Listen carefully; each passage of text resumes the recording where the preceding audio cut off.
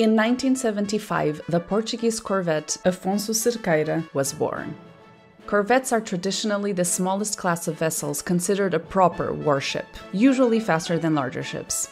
Afonso Cerqueira, named after a Portuguese admiral, started its service with the Portuguese Navy on the 28th of June in 1975, right at the time when the last Portuguese colonies were gaining independence.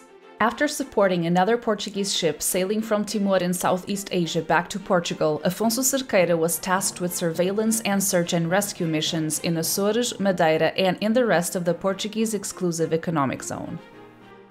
But after 40 years braving the seas, its service was no longer required, as younger corvettes would take its place. So on the 11th of March 2015, it was decommissioned, and its operational life officially ended. But that would not be the end of Afonso Cerqueira's mission on Earth. Because of climate change, pollution, and drag fishing, seafloor habitats have been disappearing at unprecedented rates. There are many methods to combat this ongoing destruction, like fighting against these instigators in the first place and establishing marine protected areas. However, there are also those who set out to try and provide a new space for marine creatures to inhabit, like for example, through the creation of artificial reefs. Artificial reefs are human-created underwater structures typically built to promote marine life. This was to be the fate of Afonso Cerqueira. So on the 4th of September of 2018, the corvette was sunken south of the Girão Cape, where it would fulfill its ultimate mission at 30 meters deep. It would serve as an artificial reef for several marine species. It would also be the perfect diving spot for curious divers, like myself. This September, V and I headed to the south of Girão Cape to check out the corvette, on what would be the first wreck dive for both of us. So we were both pretty excited for that. After a 20-minute bumpy boat ride, we jumped into the water. And when I looked down from the surface, there it was. Afonso Cerqueira in all its splendor.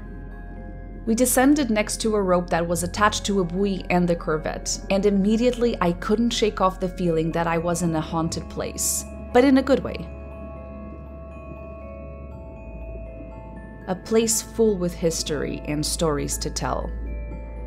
Subconsciously, I think we generally wrongly perceive that the ocean and humans exist in different domains of existence. Seeing a wreck for the first time up close like this was like visualizing those two domains colliding, waking up the subconscious to how we actually don't live in different universes, and that we are somehow interconnected.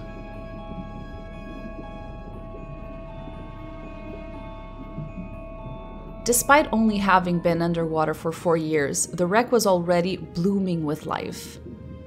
Algae covered its entire surface, and some fish seemed to like that. Like this parrotfish feeding on the algae and rubbing itself against the deck. And this Atlantic chromis, also scratching itself against the ship. You go, buddy. Despite not being very big, these fouling algae provide food and habitat for many fish and invertebrates, creating a biodiversity hotspot and a new home for many species. Like this Christmas tree hydroid. This fern-looking organism is a common fouling animal and is known to grow on shipwrecks, and I made the mistake of touching it by accident. Just like their distant cousins, the jellyfish, these hydroids have nematocysts which can sting and cause some rash and itchiness, which they did. These hotspots can also attract big schools of fish, like the salemas and damselfish. I'm really starting to think that these local triggerfish have it coming for us, but at least this time most of them kept at a distance. At least most of them. No, you don't.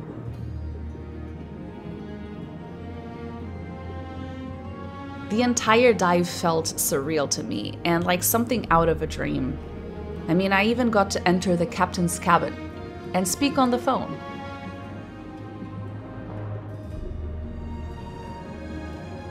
It was a fantastic first wreck dive experience.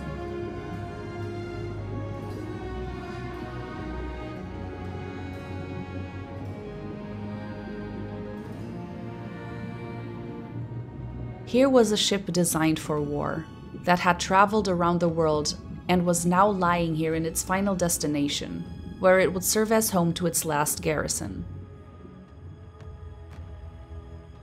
Somehow poetic that a ship that was designed for war was now being used to promote life.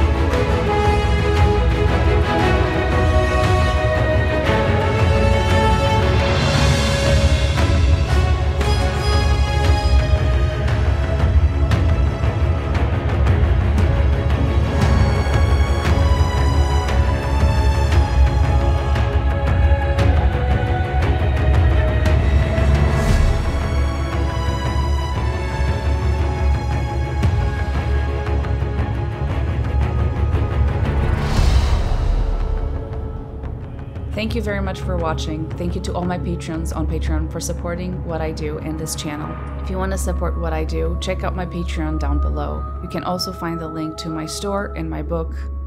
I am hosting a trip to Indonesia next year, where we will be seeing a lot of cool stuff, including marine life. So check it out also down below if you want to sign up. There are still some spots available. Thank you all for watching, and I hope to see you in the next one. Bye.